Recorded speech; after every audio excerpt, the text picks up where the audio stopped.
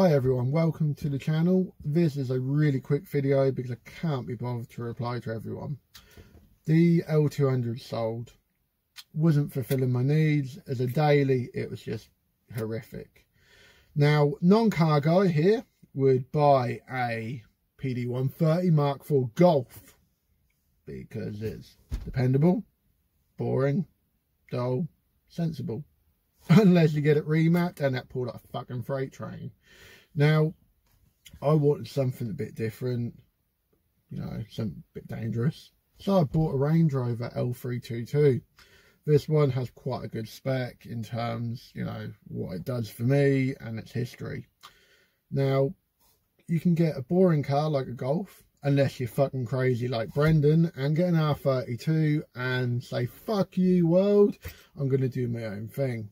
Keep an eye on it, because it will be on the channel at some point when it's complete. But yeah, this is going to tow my combo, hopefully, to and from Nürburgring, track days, have my mates in it, you know, a bit of comfort. Now, when I do finish work on a weekday, if it's been raining, soaking wet, normally fairly knackered, and I just want to climb aboard something to get home.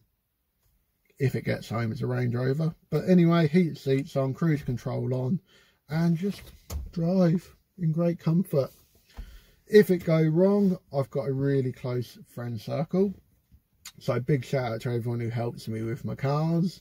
But yeah, you know, it's my money. If it goes shit, goes shit. Whatever you buy in this day and age, people are going to criticise. Bought a Navara, snapped in half. Bought a little 1.3 Wankel, well, it's not going to start. But you know what? I bet you them owners are the ones who, you know, appreciate their car. They're car people, which is what it's all about. So, yeah, criticise all you want, but you know what? I don't really care. I'm getting old.